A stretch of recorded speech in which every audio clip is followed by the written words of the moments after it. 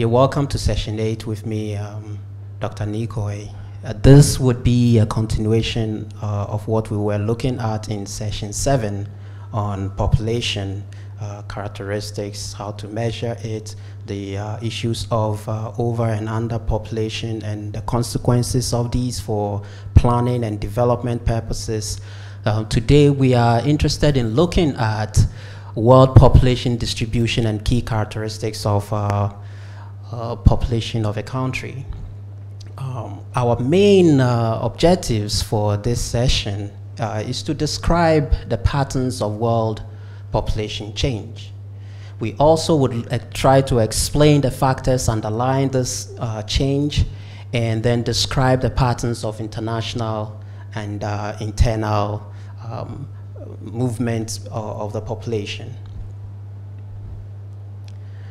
Now, the outline for this session, basically what we'll be doing is looking at the demographic transition model. We'll also look at population movements, which include internal and international migration, and then we will summarize. The readings for this session, looks like a lot, but if you read all of them, that would provide you with a broad overview and background that will include even more than what I will be describing to you today. So I will ask you to concentrate on trying to read these things, chapter 2, pages 53 to 57 of Faubourg, Murphy, DeBlage, Human Geography, People, Place, and Culture. And you also have to, in addition to these pages, in chapter 3, you would also find pages 76 to 86, 98 to 102, and this will give you the full story for today's discussion. So what is the demographic transition? Throughout the world, if you look broadly at different populations, what you realize is that they have gone through a series of changes. If you look from the beginning of time to the present, but what you also realize is that the rate at which these countries have gone through these changes vary from one place to the other. Depending on the rate of economic growth and so many other factors. Now, the idea of a transition, demographic transition, came from Nostein in 1945. But it wasn't his original idea. He built upon ideas put forward by American demographer Warren Thompson, who, looking at over 200 years of changes in birth rates and death rates in mostly industrialized nations, developed this model of modern demographic change. So basically what Nostein did was to refurbish the ideas that Warren had put forward way back in 1929. So the model itself, which is sometimes also referred to as demographic transformation of population development model, illustrates the dynamics in population growth as societies, move from what we would consider as traditional to what is referred to as modern. So it is how the process of population change from a traditional to a more modernized, or from, we'll say, a developing type country to a developed country. Now, the model proposes that as fertility declines in response to mortality declines, there are structural changes in the population as it moves from a traditional to a more modernized one. But this transformation occurs on the linear. So what it suggests is that most societies would go through the same process, although it doesn't say a whole lot about the timing of the change. So depending on socioeconomic circumstances, different countries will go through these phases at different times. We have a number of stages, and depending on who you are reading, the whole process of change from the traditional to a more modernized society can be grouped into either 3 stages, 4 stages, or even 5 stages. Basically, this is how the model looks like in terms of the graphic representation. In stage 1, which is the high stationary stage, and we'll go through much more detail of these stages in subsequent slides. But the first stage usually coincides with a stage where you have high birth rates and high death rates. These are not constant rates. They spike and then ebb from time to time. But what is characteristic of this stage is that the death and birth rates are all very high. People die more, and so the death and birth rates are high. But what we find with the total population is that, you know, the birth and death rates seem to cross itself out. And so you have what we call the natural increase, which we mentioned earlier on. The difference between birth and death rates will form the natural increase. Because both rates are high, they tend to cross each other out. And so the natural increase is also very small. Now, what factors motivate this high birth and death rates? You have, you know, societies at this time need more children for farm work. And so they will give birth to a lot more. Many will die as a consequence of the high mortality rate. And so giving birth to a lot more will be the way to, you know, at least maintain a stable farm supply of labor. And then, you know, a lot of religious and social groups encourage high births at this time, and there's also no family planning. But those will basically be the reason for the high birth rate. And for the high death rate, we are looking at the rapid and frequent occurrence of diseases, famine, poor medical knowledge. All those things are contributing to the high death rate. Now, if we come to stage 2, which is early expanding stage, we see a very sharp decline in the death rate, but birth rate continues to be quite high and changing, but much higher than the decline in death rate. And so, given what we know about the difference in these two, the natural increase becomes much larger. And so what we see is that in terms of total population, the addition of population to the world, the size of the world's population becomes also, expands really very fast. We can see at this stage, some of the reasons for the high birth rate are about the same as those of the first stage.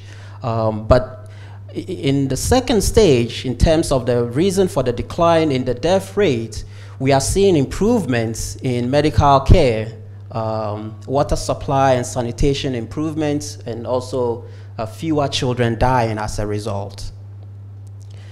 Most, you know, in terms of countries that will be in the second stage, we are looking mostly at, you know, countries in Africa and most developing countries.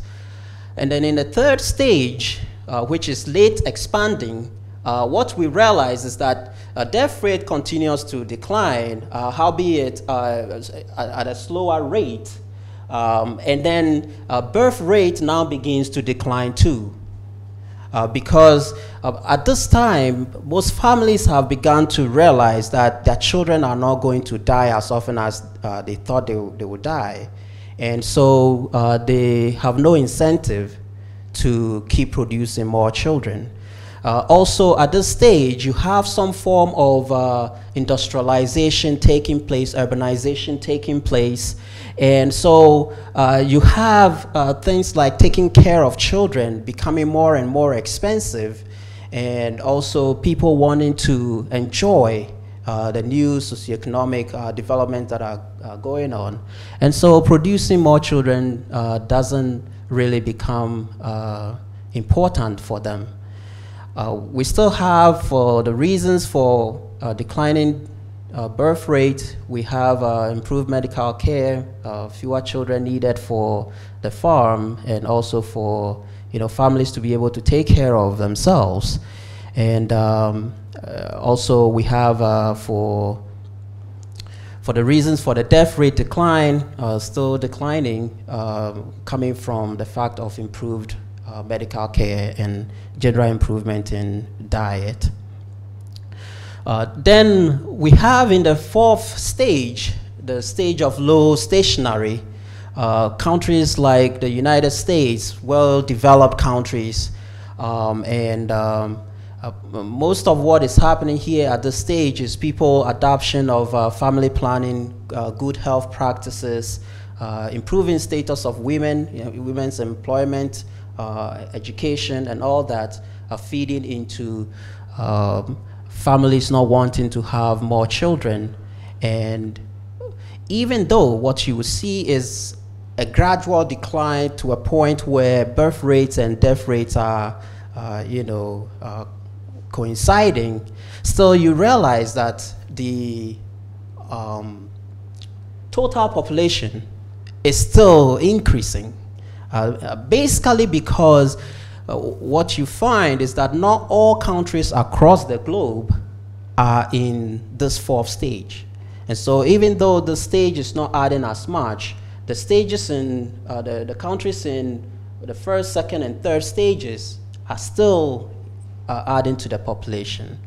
Now this fifth stage, which is a declining phase, is a phase where it's believed that countries are no longer producing or are not interested in having any more children.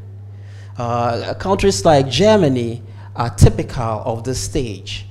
And it's mostly because the society has advanced to such an extent that having children becomes more burdensome. Countries like Germany now have to mostly depend on migrant populations to feed their industries and other development projects. Okay, so a lot of this I've already covered. What you need to add to this, to what I have already said, is in actually the second slide here, which is that the occasional epidemics and famines would dramatically increase crude death rate for a few years. Okay, so this will happen for a long time before the birth rate begins to kick in terms of decline in the birth rate. What we didn't add to the description in the diagram that I showed earlier on is the fact that the population, mostly in the first, second stages, are young, and they also experience very low life expectancy. They are also mostly agricultural, subsistence agricultural societies, and that is why they need more children to be able to survive at this stage. And in fact, throughout the history of human societies, they have remained in this first stage for much longer than the other phases that we are beginning to see. So in stage 2, we have also already talked about this, the fact that crude death rates continue to decline, and as a result of improvement in medical science, and also the fact that birth rate continues to remain high, and so you have a big natural increase in the process. Agriculture is still the backbone of this type of stage, even though they are beginning to move gradually into the stage of industrialization. In the third stage, which is the late expanding, as we have already talked about, there is a rapid drop in the birth rate. People are getting more educated. They are using contraception, and then there is also a declined need for children as socioeconomic conditions improve and urbanization kicks in.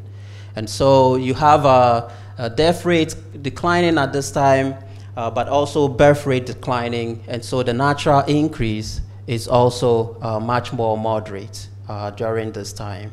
And as we have already noted, countries like China, Argentina, and Brazil will fall in this stage of the demographic transition model.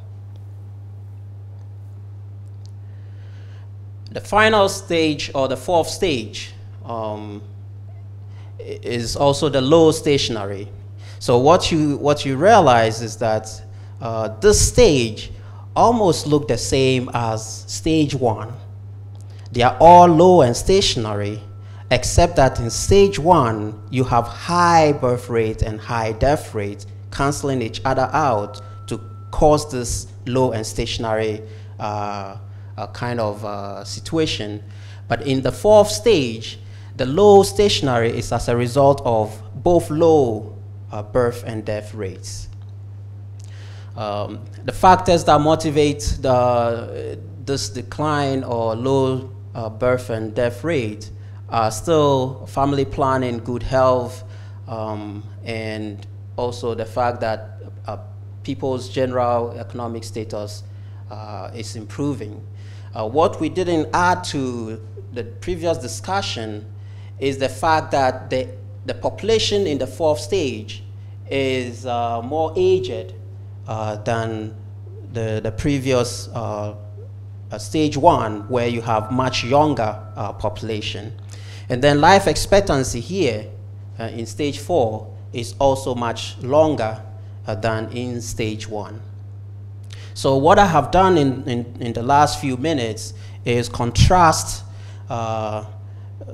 stage 1 with stage 4, just so you know that even though they are both low and stationary, there are differences in what is going on over there. In stage 5, both birth and death rate continue to be low, and then you have population also declining. The growth in the population is declining because total fertility is low. And as we mentioned earlier on, Germany and Sweden in this kind of stage. All right, so does this model apply to everybody? You know, if you look at it carefully, it is able to a large extent, determine the path of different countries in terms of the changes in the population, but it doesn't completely fit every country. Remember that we said that the people who came up with this model, Nostein and Warren, were living in developed countries. So their idea of the changes came from their observation in this part of the world. And so that becomes one of the major criticisms of the model, the fact that it is Eurocentric and doesn't reflect a lot of what is going on in most Asian and African countries. It also has the problem of not being able to tell, you know, what level of modernization or economic development would characterize the transition from one stage to the other. So you wouldn't be able to say that, okay, if you achieve such GDP, this level of GDP, then you would have moved from stage 1 to stage 2. And what we see is that Schneider and also Cardwell point to China and Sri Lanka as a few examples that do not track the changes that the demographic transition model seems to propose. Because they observe that in these countries, fertility declined even though economic growth had not reached the levels that you would expect in terms of the transition in the developed countries. So that would be some of the criticisms that we can level against the model. Even more, we can also see that there is no time frame, okay, in the model.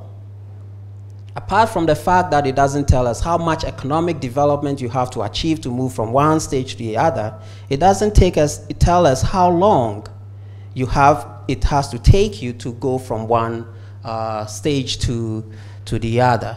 And in this criticism, we can point to countries like Malaysia and Korea that took just decades instead of the centuries that it took European countries to move from stage 1 to the current stage. So these are all part of the criticisms. Also the fact that the model doesn't take into account issues like traditional beliefs, values that can also change gradually and determine fertility rates. We mentioned that traditional values of either early marriages or the need for extended families, as these things change with urbanization, it affects the fertility rate of the societies. But the model doesn't seem to point directly at these factors. It seems to have incorporated them in the background to some extent. And then we have the fact of politics. Okay, the government can institute a law that would significantly impact the fertility rate, for example. And China is one example that we can find for this. Okay, so so far, combining session 7 and what we have discussed in session 8, I believe that it should be possible for you to be able to answer these questions. Maybe a little bit of what we'll say after this slide can also be helpful in answering the second question about rural-urban migration and the effects it has on source and destination regions. But at least up to this point, you should be able to describe the causes and problems associated with high population growth rates in developing countries. All right, so let's talk about population movement, which is also captured by the word migration. Throughout time, when you look at human societies, we have been on the move, okay? Some voluntarily and others forced. So we can talk even about hunter-gatherer societies. Because they lived in an environment where they extracted resources from their immediate surroundings, as these resources get depleted, they would have to move. Okay, in this case, we might consider that a forced migration out of the lack of resources. But some other movements have been motivated by, people wanting to seek better opportunities for themselves. And so we can see a lot of movement going on, including even the slave trade. What would we consider that to be? Is it forced or voluntary? That will be forced. Okay. The slave trade was a forced movement of people from developing or African and other Asian countries into more developed nations. So a migration is just the movement of people, according to Carr 1990, is a movement of people from one place to another permanently. Now, what we have to do is to recognize that there is a difference between moving from your house to school, okay, on a daily basis, or from your house to a shopping mall or to the market or to go and visit your friend. There's a difference between that and what this issue we are talking about, migration. Okay, migration is a permanent movement, okay, to a new location.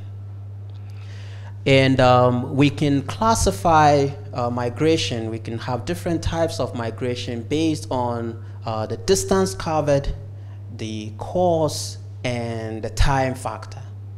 Okay. So in terms of distance, we can talk about internal migration in terms of, for example, somebody moving from living in Labadi, okay, to going to live in Medina. Maybe your rent is due and you don't like your landlord, so you move from that place to another place. It can be as small a distance as, you know, moving from Accra to Medina, or as much as moving from Accra to Kumasi. Okay, so that is internal migration, but it's usually within the country. And then we can talk about migration movement across international borders. We'll consider that external, and that would also include what we'll call international migration. Okay, the interregional migration would involve something like moving from the Greater Accra region to Ashanti region. Okay, or it could also sometimes imply moving from West Africa, which is considered a region, to South Africa or Southern Africa. So all of these involve distances, and that is how we are able to classify this type of migration. Causation, in terms of causation, we've already talked about forced situations of political instability. We saw that in Liberia and some of these Somalia and all these places. We have refugees from Chad. So these are all forced. It's not only a refugee situation in terms of political instability. It could also be as a result of flooding of your village or where you're living, or it could be the result of famine. And then the other cause is economic motivation.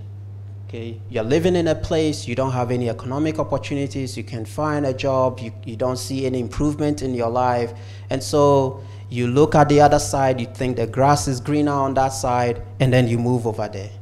That is economically motivated type of migration. And then we can also talk about seasonal migration, in which sometimes you see northern farmers from the northern region come to cocoa areas in the middle belt to come and farm. After the season is over, they go back and go and stay in their place of origin until the next season, or move to another place where they can find another crop growing in its season. And then we have temporary migrations, people seeking asylum in another country until the situation in their country gets stabilized, and then they can return. This kind of migrants are found a lot in the United States. There were Somalis living in the United States as asylum seekers just because of the war situation in their country. And then you have a permanent move in which people go and never return. Okay. So in terms of time scale, this is how we would characterize this kind of migration. Okay. Now, so if you look at what Carr says about permanent migration, the same set of factors are seen here. The cause of the move being either voluntary or involuntary. Distances covered being either over international, over national boundaries, or internal movements, and then a movement from either urban to rural or rural to urban types of migration. But we can also talk about migration by looking at this term immigration and emigration. Okay, emigration being the move from the place where you are, okay, and then the immigration is going to the place of your destination. Now, the difference between the two of these types of migration, just like the birth and death rate, is what will give us the net. That's the difference, the net migration. So some of it, apart from the causes that we have talked about, these are some categories of main causes for people moving from one place to another. The economic factor, searching for a job, whether internal or external, looking for a job could motivate the movement from one place to the other. And also social factors. People, some of you students here would have gotten here from wherever you are just because of your education. And so you would in some ways be considered migrants. Some of you come to live here and never go back. Okay, and then there is the movement based on, you know, either forced by political persecution or religious persecution. And a lot of people that have gone to the United States and Western Europe have claimed this as, sometimes it can even be cultural persecution. I know of cases where some women claimed genital mutilation as a reason for wanting to be considered as migrants in some developed countries. And then we have the environmental based on drought, famine, and, you know, some volcanic eruptions. All these things can displace people and cause them to move from where they live to a new location. Okay, so now we would look more closely at internal migration. With this, we have, you know, rural to urban, which is the more emphasized type of internal migration.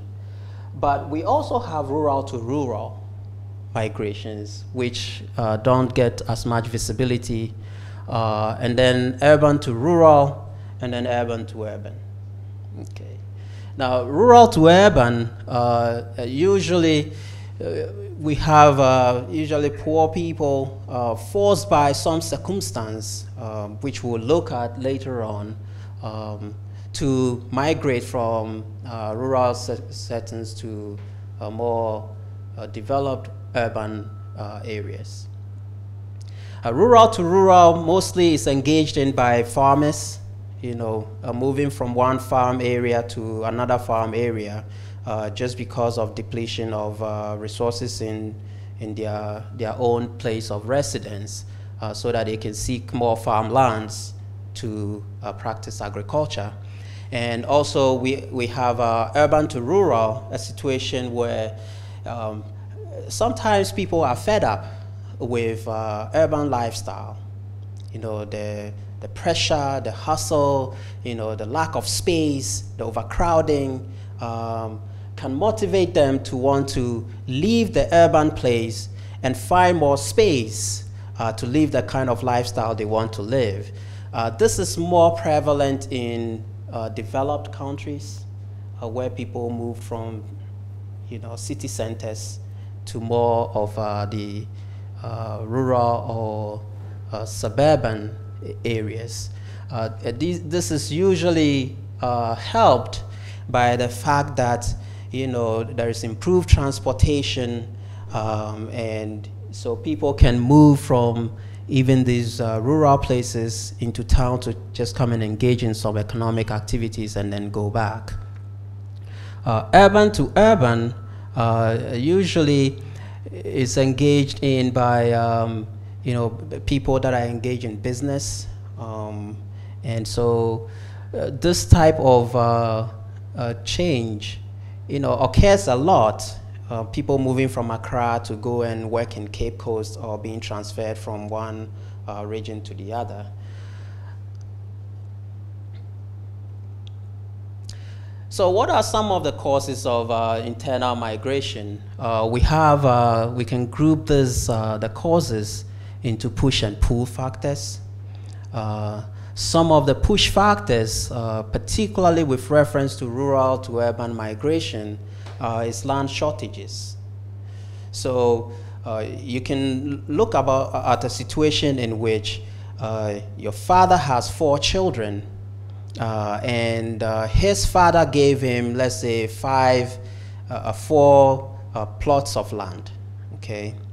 Now, if he gives these 4 plots of land to his 4 children, and his 4 children also have 4 children each, then each of them will have to divide their 1 plot into 4 plots. So over a long generation, what you realize is that the available land for farming would decline per head. And therefore, if people feel that they can't find places to farm anymore, then they'll be forced to move to find new lands to farm on, or to move to the urban areas to come and seek different opportunities there. Then we have unemployment, as farmlands declined, as the fertility of the land declines, and the youth feel that they can't find employment in agriculture or agro industries. They are forced to come into urban areas to come and look for some informal or formal jobs to be able to survive. We can see a lot of these people on our street today. You know, those selling the Mentos and you know, the phone cards on the streets or dog chains. A lot of them are the victims of rural to urban migration. Then we can also have poverty and crop failure. Maybe it's not that you don't have land available to you, but in a particular year like we had in Ghana in 1983, where there was massive drought, if your farm is not yielding enough to feed the family, then you are forced to move into urban areas to find another means of livelihood. Poverty is mostly rampant in rural areas. They have no access to electricity, no access to water, no access to good schools. Even though nowadays we can say that Accra is experiencing the same things, except that we don't have anywhere else to move. And then there is also the lack of social amenities that go along with poverty, particularly in rural areas. Schools are mostly confined, or there's a lot more good schools in urban areas than in rural areas. All the good hospitals, the more modernized facilities are all in urban areas. And so if you have a loved one that is sick and needs an operation, then you are forced to sometimes migrate to the urban area to seek for such medical help. And then lack of educational opportunities. A lot of you students here, if you had a good university in the place that you were, you probably would have no reason to come to the University of Ghana. And so lack of educational opportunities, if your child is going to school sitting under a tree, there are no teachers in the place where you are, or good doctors, then all these things will motivate some people to want to move. And then some people also move trying to run away from cultural practices. We've already mentioned female genital mutilation, but sometimes it's a 15-year-old or a 14-year-old being forced to marry early. All these things can impact people's decision to want to migrate from rural areas. So if something is causing people to move from the rural areas, there must be an attractive force that is pulling them to the urban areas. And it's mostly because of the idea that, if you come and work in an urban area, you might earn more wages. And sometimes, people come to urban places, come and engage in all kinds of menial jobs, still are able to raise a little more money and go back to their village. And then everybody sees them and they are like, oh, you're looking good. It must be good over there. Okay. And then they want to also come and join them. But there's a higher tendency to find a job in an urban environment doing all kinds of things than in a rural environment. And so that is one of the things that pulls people. And also the fact that if you are in an urban area, a lot of things are possible. Okay.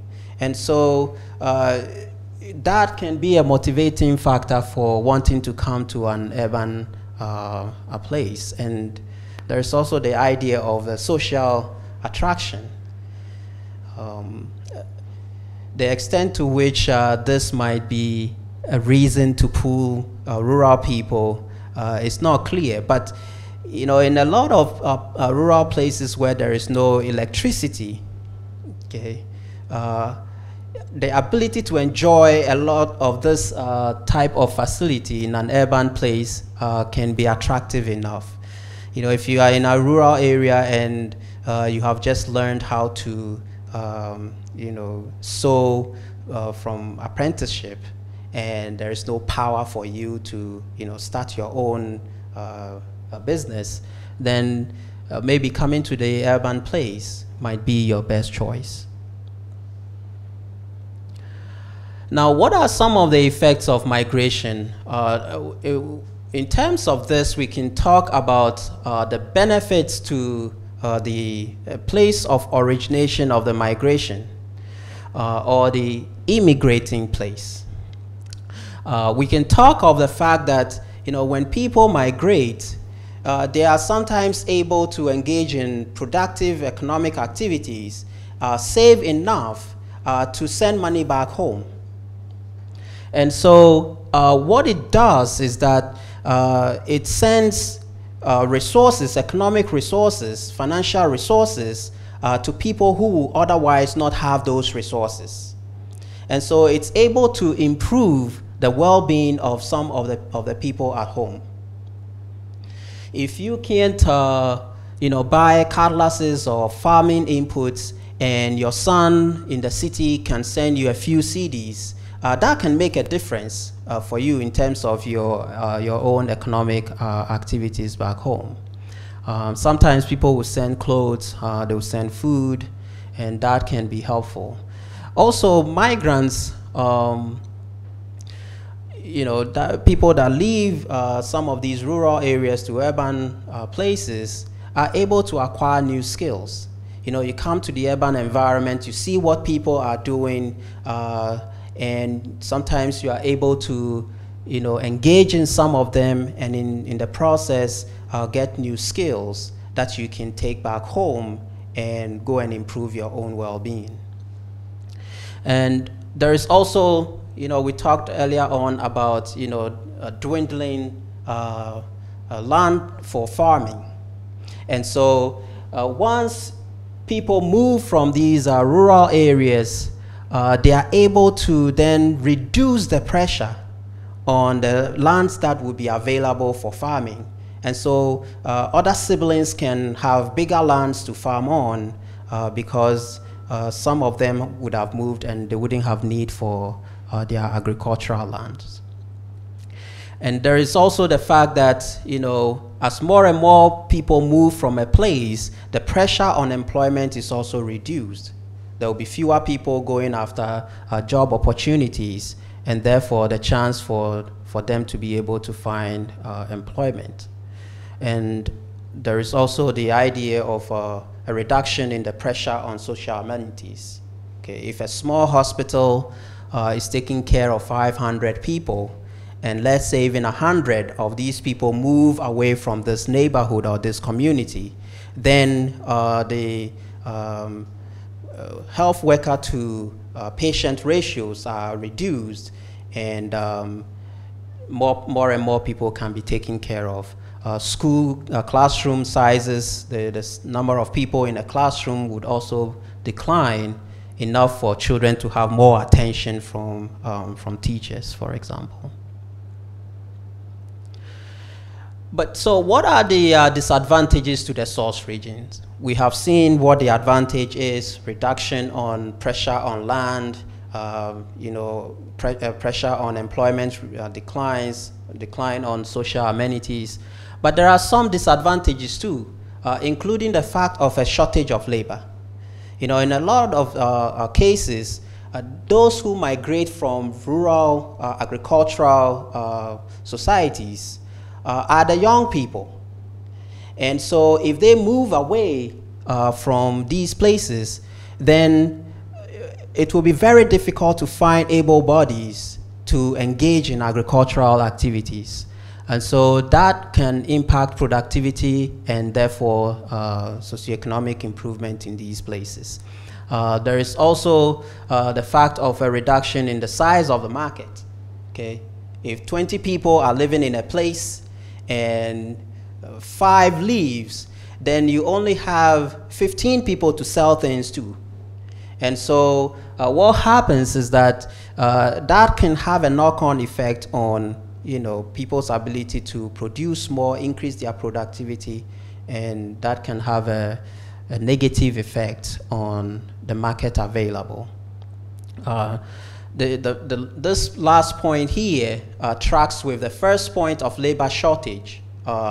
In agricultural societies, if more and more people move from these societies, then you have fewer hands working on the fields, which will mean that they will not be able to produce enough, and that can impact food availability.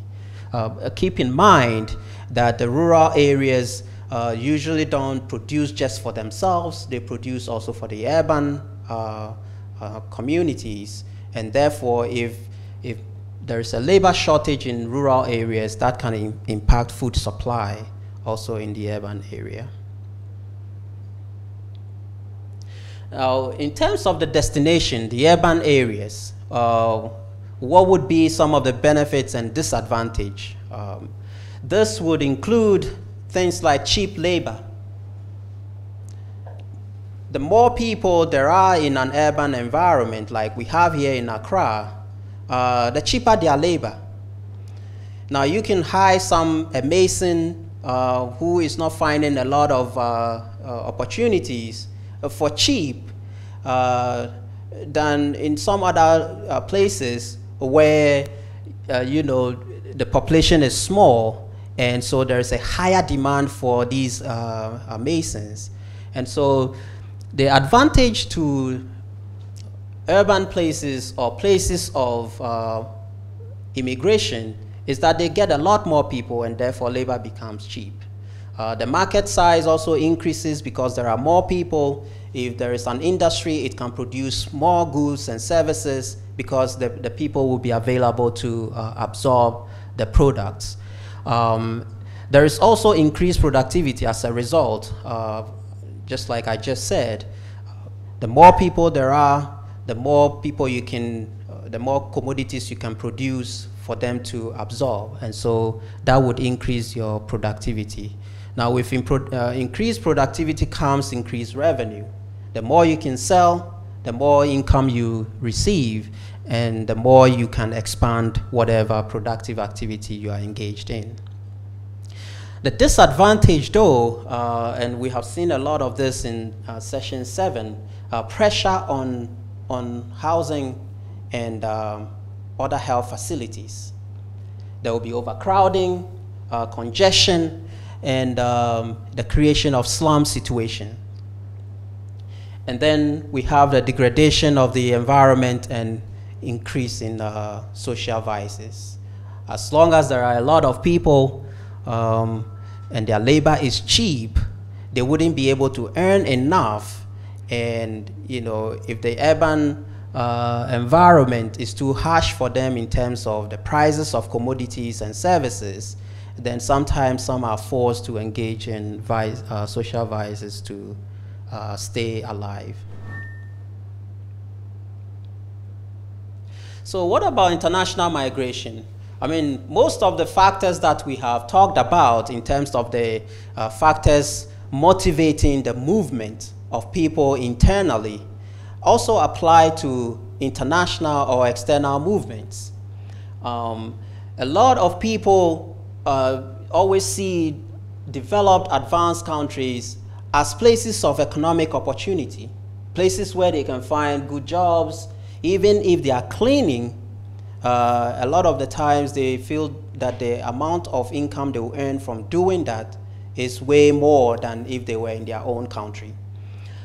So some have done the movement legally, and others have done that illegally.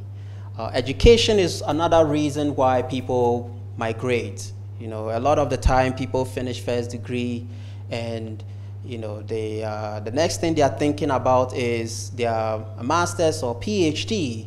And a lot of Ghanaians and a lot of people from developing nations travel to the United States, Europe, and other developed places just to seek educational opportunities. And then there is the fact of political conflicts in developing countries, which has also become one of the reasons why people migrate. I remember when the Liberian War happened, the United States opened its door for a lot of Liberians to be able to apply and come in. And like I said before, we have a lot of Somalis in the United States. Now, because of the problem of immigration in some of these developed countries, they have had to put a lot of tight controls on who is coming in and how many should come in at a time. You know, it used to be that they came in, you know, taking people forcefully back into their countries to go and work on their plantations. Now they have developed to a point where they don't need just about anybody. The United States, for example, have this guest worker program where they would allow a number of people, particularly Mexicans and other South Americans, to come in basically to work in their farms. And there is also the United States lottery. This one is supposed to bring in legal migrants, 55,000 every year to the United States. And for them, that is a much better way of controlling who is coming in, how many these people are, so that they can know how to plan for these people.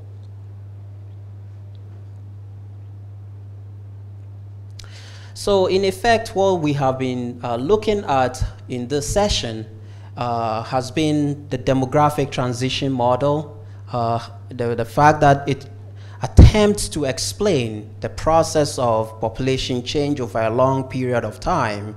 But we have also seen that not all countries go through the same the same process, and the rates of the population change from one country to the other can be different.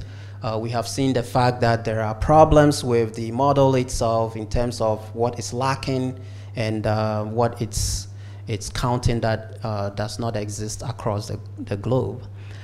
We have also seen the factors that motivate the change, and also looked at migration, both internal and external migration, the push and pull factors, and all the things that motivate people to move from one place to the other. Without any questions, I will end here and see you in the next session. Thank you.